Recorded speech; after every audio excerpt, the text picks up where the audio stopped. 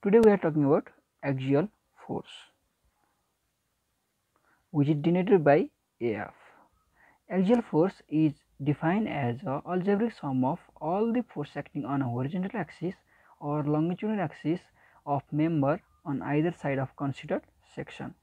So it is defined as the algebraic sum of all the forces acting on a horizontal axis or longitudinal axis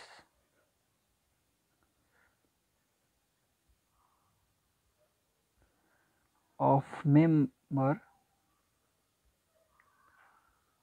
on either side of considered section.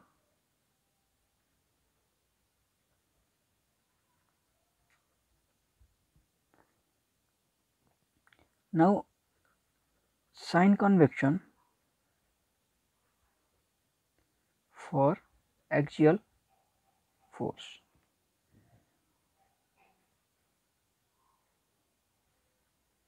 In case of axial force, the compressive force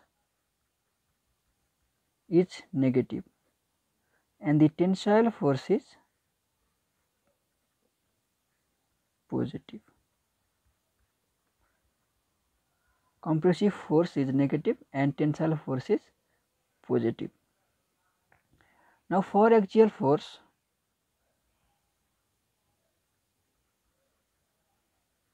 we use equation summation Fx is equal to 0 in an equilibrium.